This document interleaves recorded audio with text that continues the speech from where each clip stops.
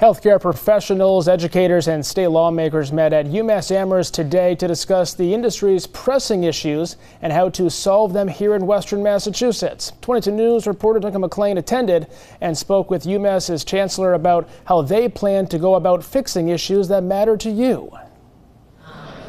The Western Massachusetts Healthcare Summit, bringing the industry together at the state's powerhouse of healthcare education for a day of problem solving. We have that ability to convene all those audiences and then shape the pipeline of talent that will shape the industry coming along.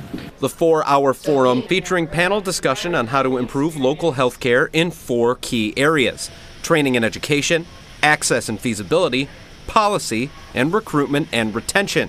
It's about a people challenge, a process challenge, as well as policy challenges. Universities are naturally the platform where those can actually be brought to a table all together. The flagship campus playing host to its 2nd Regional Healthcare Improvement Forum in as many days today. We spoke to the chancellor of the institution about why it's so important for his school to be on the forefront of improving these issues. Well, we're a land-grant university. That's why we were founded. We have to be that advocate for the needs of the state when it comes to education, but also for economic development.